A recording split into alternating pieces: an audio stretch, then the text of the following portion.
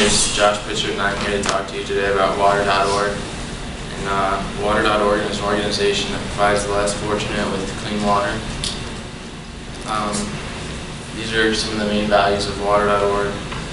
They provide safe water to drink and bathe with, giving the poor wells and proper toilet functions. They improve the health of the underprivileged people.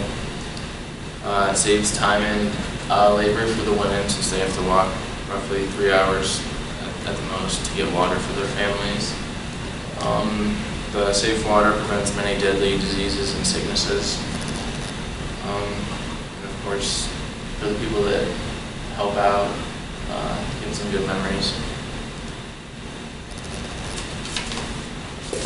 Who does water.org serve? They serve people in third world countries and others in need of sanitary water, people in need of working toilets and wells, people who need sanitary water to bathe. The primary markets are African, South Asian, and Central American communities. These are 2 pictures I just found interesting I put on there. This is one of the dirty wells that they have to get water out of. As you can see, it's really gross and it's dangerous for the women to have to climb down there, and that's like one of the new wells they built. Customer relations and channels.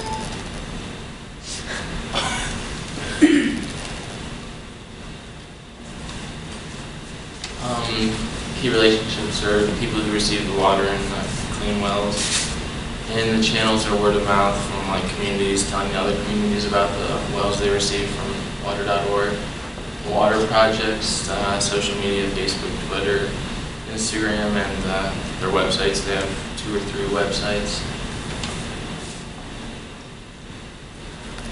Water.org is a nonprofit organization. They get most of their money from donations, loans, or grants. Just some random facts. More than 3 times more people lack water than live in the United States. And women spend 200 million hours a day collecting water. The key activities of water.org is they dig the wells, manpower to do that, get clean water to the people who need it, get people to assist in helping the less fortunate and be excited about helping, find new markets where the new wells can strive, maintain the media and social networks, and find transportation for the materials.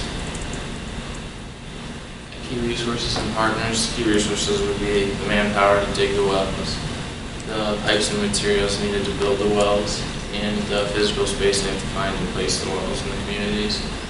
Key partners would be the communities that profited from the wells, health and engineering companies that help build the wells and support water.org, the staffs in the third world countries.